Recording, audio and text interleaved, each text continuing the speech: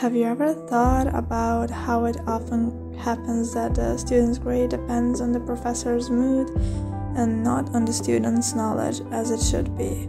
Let's imagine a professor who has private problems and vents his anger and dissatisfaction on children. He yells at them and hands out bad grades, unaware at the same time how badly he affects the students.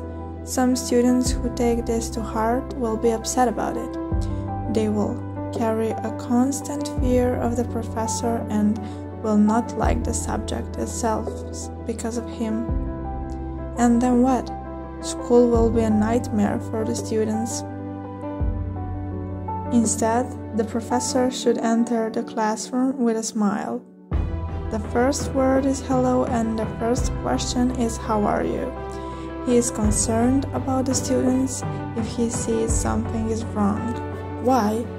Because he knows that he is there for the students and to help them and teach them something. Maybe some of his worries are bothering him too, but he leaves those worries outside the classroom.